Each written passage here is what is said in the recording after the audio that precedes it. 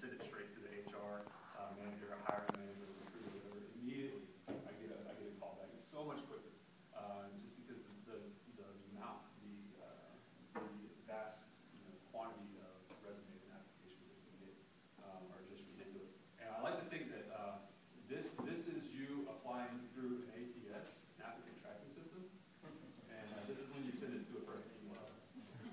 Big difference. Big difference. So if I could say anything, that was a big wake up call to me. Is trying to get somebody at the organization personally to get it straight to the that helped a lot.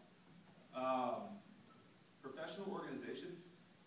This was really geared towards the organization to which people with IO degrees belong, but I think that it would probably apply to any other organization. I'm pretty sure that every psychology field has their own organization, sort of governing body, and I would say most of it probably applies there too.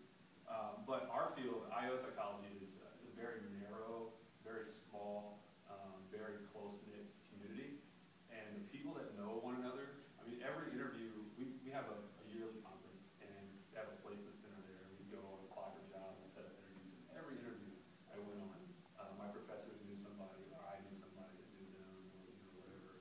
Or I went to the prom with their sister. It's like something. I always had a connection of some sort.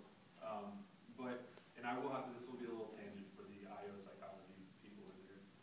Our big conference is called PsyOp, and I started applying early to PsyOp and got a bunch of interviews set up. And I went to the conference. For me, my graduating year, the conference was simply about interviewing. I went to one session probably, and that was my motive. That was my mission. I didn't go there to learn anything. I went there to interview, and I went there to get a job. And that was 1 year I really didn't learn anything. And maybe I missed out, but I was the first person in our graduating class I think to get a job, or one of the first. And so I say mission accomplished. But go to these organizations, go to these conferences, and be prepared to interview day and night. When I went to this conference, it was like 3 days. So I interviewed the first day. If they liked me, they called me back to interview the next day. If they liked me, they called me back the next day. And it was literally, I was bouncing around. I was like juggling chainsaws. It was crazy.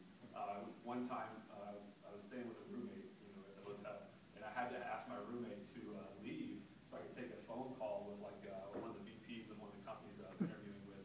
And the poor guy had to stay out of the room for like 2 hours. And the worst thing, I didn't even get that job. But I had to be prepared. Like, I had to find a private room. You just got to be on your toes, really. And for those conferences, those organizational settings, those are really good ways to network and to get to know some people. And like I said, unfortunately, it's not who you know, or it's not what you know. It's still kind of who you know.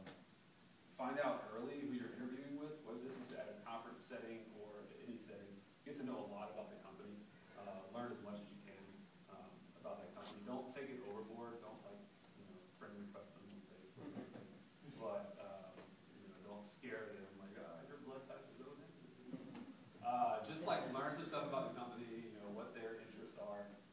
When I went to this conference, the one session I did go to was actually one that a guy that was interviewing me that he was leading, and so I went to the session and I was like, I'm all interested in this. I've never heard of this topic before. This is somewhat sly, but it's got me a job. So let me jump in there real quick when you mentioned Facebook. Okay. When you do a job search, clean up your Facebook. Yeah. One of our students 2 years ago did a thesis on social networks, and found that references to alcohol, gambling, and anything like that in there can prevent you from getting a job. So go through, see what kind of pictures you're tagged in, see what you say, and clean it up when you're looking for a job, because people are going to find it. And you can argue all day that it's not ethical, but you're not going to get a job. So I mean, I would. Public domain. I mean, as much as we think that it's private information, several million people can see it. It's probably public. Yeah, and you can stand on principle, but you and your principles will be unemployed. So I would clean up my Facebook page and any other page for that matter. I would Google myself and see what comes up. Anyway, so find that stuff out. Very good point. And just